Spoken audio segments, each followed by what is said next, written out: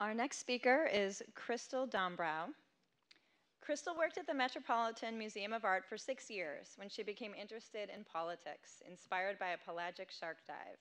She decided to transition into a career dedicated to marine conservation. Since coming to Scripps, she jumps at every opportunity to expand her education, studying lobbying, advocacy, volunteering at the NOAA Labs, and even undertaking a micro MBA here at Scripps. The title of her presentation is When the Predator Becomes Prey, a framework for shark conservation in the Eastern Pacific Ocean using science, economics, and policy.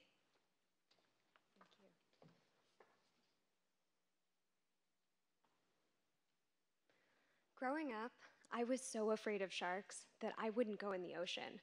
My dad was a fisherman, so we spent a lot of time on the water.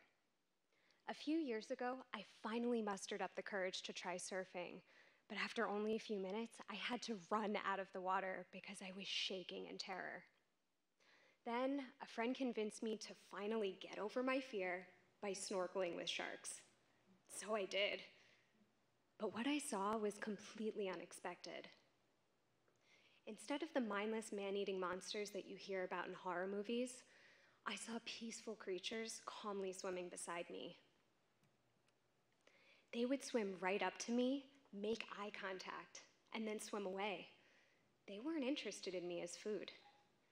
I then learned on that tour that some sharks are in danger of extinction. Sharks are vulnerable to fishing because a number of species mature late in life. They can get killed before they're able to give birth, and they only give birth to a few pups a year or every few years. Many species of shark act as top predators in their environment.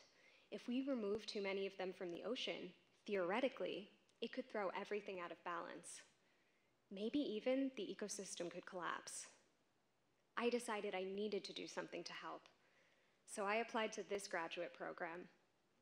After taking classes in science, economics, and policy, I realized that they're all equally important to help protect sharks.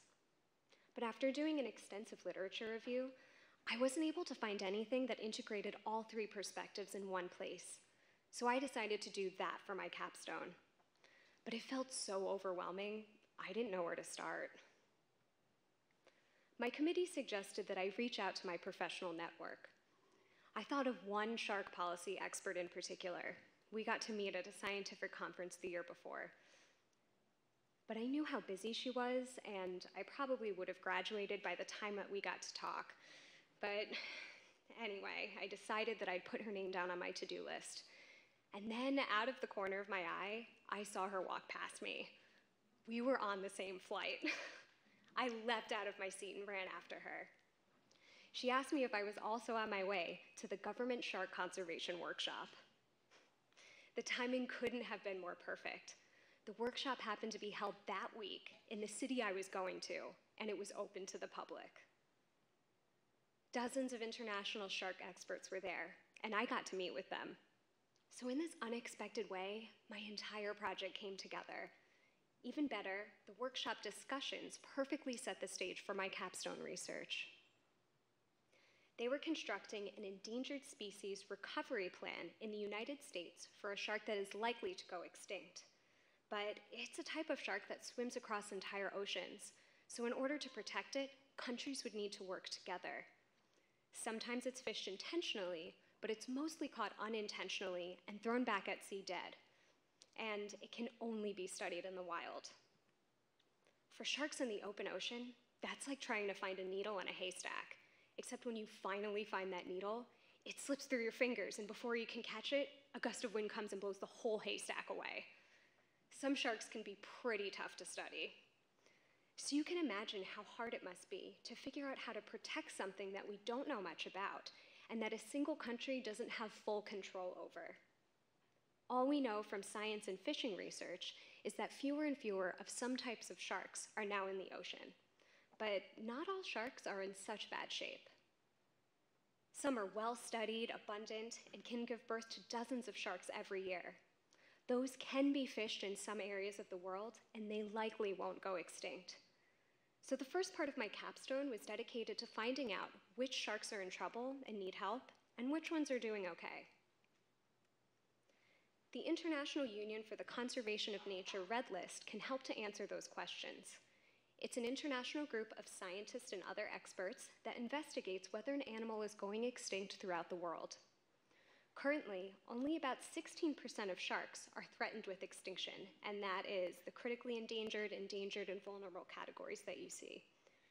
About 31% of healthy, or least concern, 12% should be monitored closely because they could become in danger of extinction or near threatened, and we don't have enough information for 41% of species to determine if they might be going extinct or data deficient. The ones that are threatened with extinction or data deficient are the ones that we should be focusing on the most. It's also important to note that these assessments are a combination of global populations of each species of shark.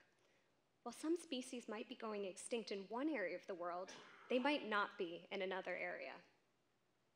For my capstone, I decided to narrow the focus to the Eastern Pacific Ocean. There are two main international governing bodies for fishing in that area, called Regional Fishery Management Organizations. The areas that they manage overlap in the middle, so laws from both organizations can help protect sharks in the Eastern Pacific Ocean.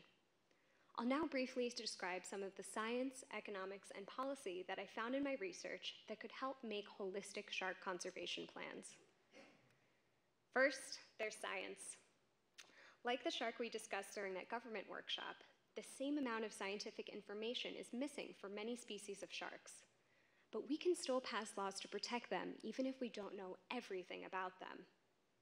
In my literature review and in discussions with experts, I found that a few key types of information can be gathered in order to see if shark populations are in danger of extinction.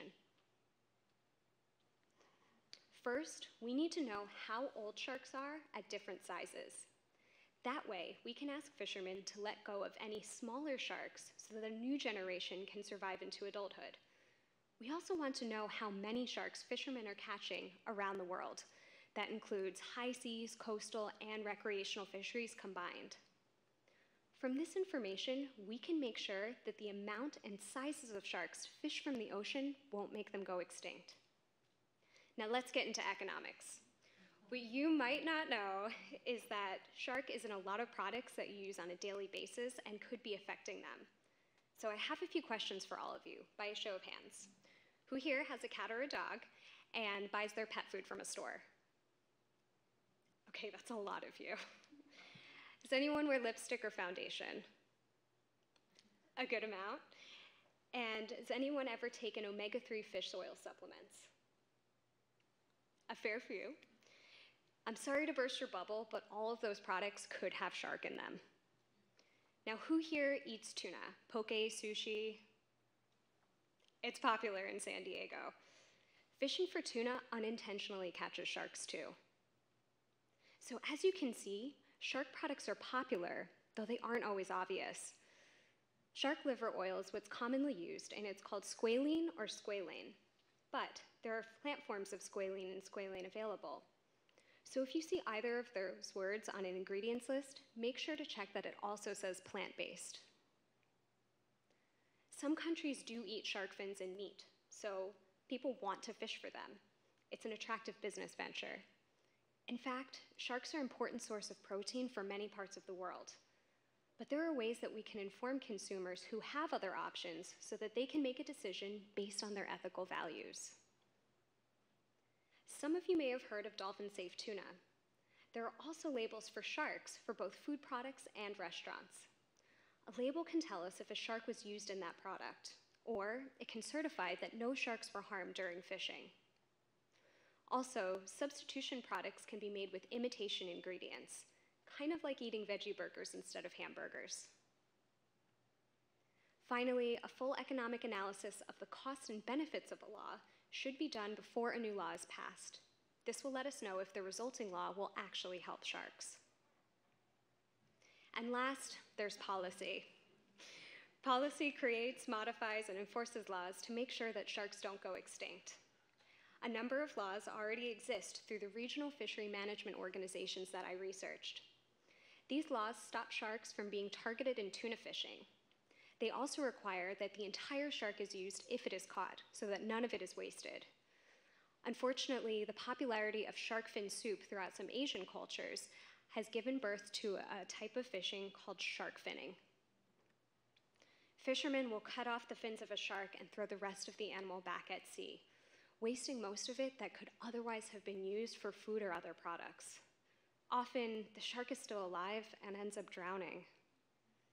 Luckily, this practice is illegal in both the United States and in the regional fishery management organizations that I researched. So if you want to help with all of this, what can you do? Most of the meetings that create these international laws can be attended by members of the public or by members of environmental groups. That means that we all have the power to help. But international meetings are usually held far away, are expensive to get to, and could use all of your vacation time. But luckily, we have a similar process here in the United States. Fishing is governed by regional bodies called fishery management councils. They each meet several times a year around the country, so an upcoming meeting may be near you. Here are the council regions and names. These meetings are open to the public, are free to attend, and public comment periods are sometimes held on nights and weekends. The public can ask the council to make sure that sharks were not harmed unintentionally during fishing. They can also ask that any shark fishing that does exist won't make those sharks go extinct. In conclusion, it's so important that when making these laws, both the economics and the science related to a single shark species should be included. Without putting these three pieces together, laws can entirely miss important aspects of how a shark is being used and how they need to be protected. After I did this research, I realized that combining science, economics, and policy actually forms a framework that can be used to create a new international treaty to conserve and manage the shark populations that are going extinct or that aren't yet protected by laws. Sharks have survived 5 mass extinctions over the past 400 million years. They've outlived dinosaurs and predate trees. And yet, ironically, after all this time, the only threat to sharks is humans. It's up to us if they survive. Thank you.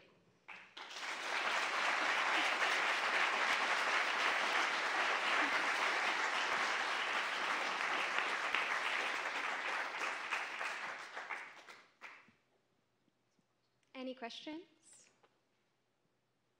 Yes.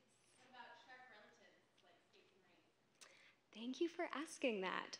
So in my study, I just narrowed the focus to sharks to make it something that I could actually accomplish within the 10-week time frame.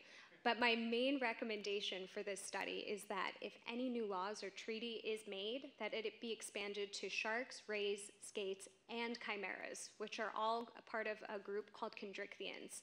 They're cartilage-based fishes. They usually have the same type of fishing pressure, are late to sexually mature, give birth to few young, so they experience a lot of the same problems. Any other questions? Yes? Do you know if there? Do you know if there's any kind of oversight as far as the shark safe label? Like, what's to stop a company from just slapping it on their food? So I looked that up. The website hasn't been updated in 5 years, so my guess is that that company isn't active anymore. But I wanted to mention it to maybe inspire somebody. If they wanted to take up that initiative, that we should definitely do it. Any other questions? Yeah, thank you.